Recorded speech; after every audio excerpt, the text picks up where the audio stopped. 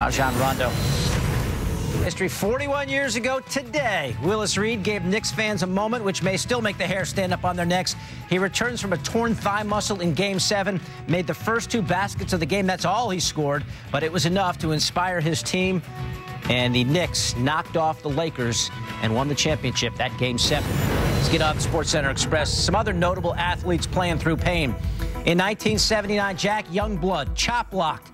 His left fibula snaps, but Youngblood would play the second half. Got a sack on Roger Staubach, and the Rams pulled off the 21-19 upset. Down 4-3, 2 outs in the 9th, Game 1 of the 1988 World Series. Kirk Gibson, in his only at-bat in the series, the 2-run home run off Dennis Eckersley to give the Dodgers the win. I don't believe what I just saw. With the division title on the line in 1994 against the Giants, Emmitt Smith, who separated his shoulder in the first half, had a second half that Cowboy fans may never forget. 59 yards rushing, caught 4 passes, Cowboys won. And then, remember this, Carrie Strug, 96 Olympics. She performed the twisting Yurchenko.